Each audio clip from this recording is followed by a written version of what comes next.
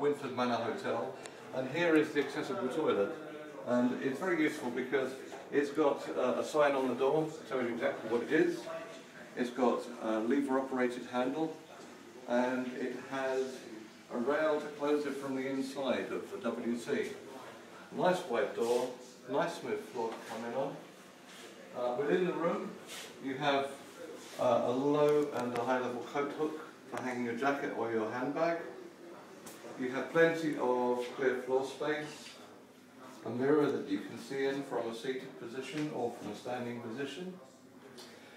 Over here you have a hand basin with clear space beneath it, lever operated tap. You have handrails which are for use of people with visual impairment so they can see them more easily against the background. You have clear transfer space beside the toilet, and you have accessible handrails around the toilet too.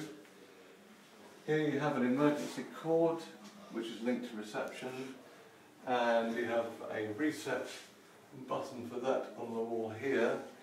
And here you have a flashing light linked to the fire alarm, so if you're deaf or hard of hearing, you can see that the fire alarm has gone off. Really, it's quite a useful room. It's got plenty of space, and it meets today's criteria. Thank you very much. All right.